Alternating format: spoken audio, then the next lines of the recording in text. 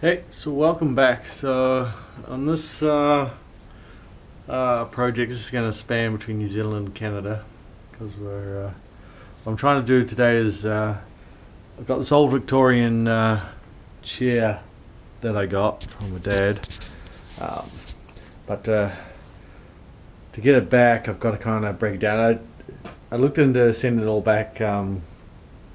Like how it is right now, so I could work it on it back at home in Canada, but it's going to be like $2 grand to ship it back. So I was like, well, okay, I'll break it down here, and most of it is kind of the dowlings come out and stuff like that. The bigger problems I have is where things are screwed in on the sides in here. They're not coming out anytime soon, so I've got to just work out how to cut those off and kind of get it down to a flat pack so I can get it in a suitcase and get this home. The particular chair is from the 1800s, so it's well over 100 years old. Lasted fairly well for the most part. As you can see, some parts have been gnawed out. A few little parts are missing, but still repairable. I have just kind of been with a bit of wood filler, just filling in some of the bits here and there to make it a bit prettier to get it back. I'll just spray a light coat of sealer over it just to keep basically customs happy and that, make it a bit more presentable.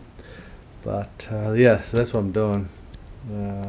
So I'll break it down, and then yeah, once I get it back to Canada, we'll continue there and stuff. And two, this is oak, so an oak's not really that common in New Zealand to buy at a building supply depot or anything like that, which in North America you can go down to the Home Depot and just pick up some oak fairly easy to repair things.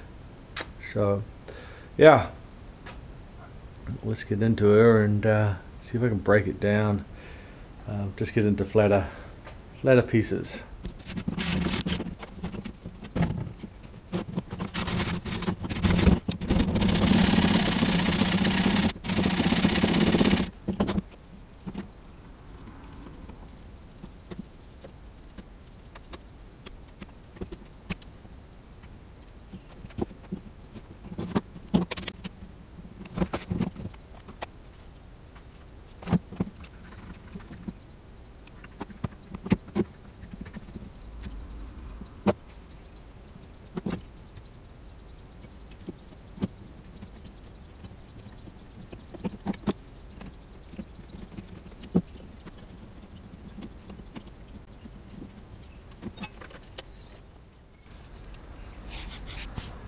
So we managed to break it down. You might have seen that first one that kind of broke away.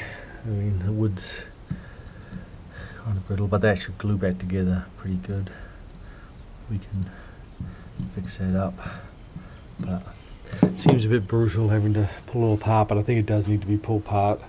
A lot of the joints have come away over the years, neglect, so yeah, we'll get into it, and when we get back home, give it a good sand and clean up.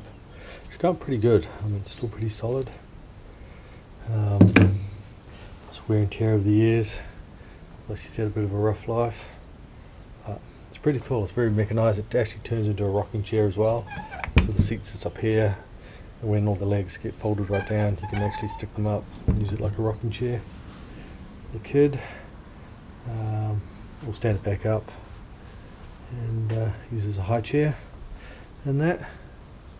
But yeah, we'll get into have a better look at that when we get it back home. Right now I'm more concerned about getting it down to at least pieces like this, which will sit in my suitcase to get it home and that, and then we'll put it back together, hopefully. So I managed to get it all broken down. I think to a point where it'll pack away in my bag a bit better to get it back to Canada. We gave it a quick little, I say a light coat of clear coat, just to tidy it up a bit, in case they want to check. And that was the whole thing, kind of cleaned it up a little bit too, but even, yeah, it does look a lot better even now. And that, yeah, so yeah, we'll get it back home hopefully, and we'll continue there.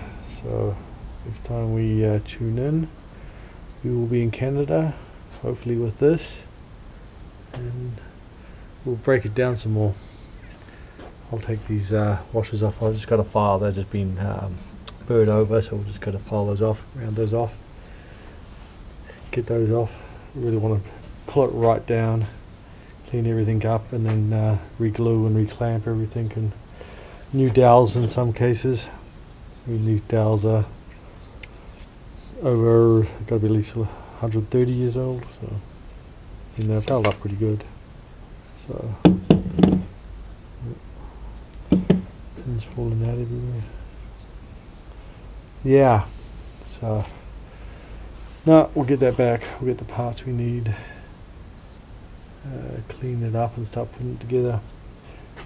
I mean, you don't want it to be a perfect restoration either, because it does look brand new, and you want to retain some of the marks where it's been worn down and stuff. I'll wire brush and just clean these up. We'll just probably rub it down with some machine oil or something like that, just tidy them up, get that surface rust off. I'm not going to polish them. I might clean these up. These ends are actually brass, so I might actually, just where you can see kind of, so I'll clean those up. I will shine those up again. But, yeah, these other actual metal parts, steel parts, we'll just give them a wire brush and they'll like clean up, retain a bit of the patina, and that. Like I said, it was never meant to be perfect. You can see that's rough sawn edges that you didn't see anyway, but it wasn't a perfect piece of furniture anyway to start with, so you don't want to fix it up to perfect. And that, okay, we'll catch you in Canada next time.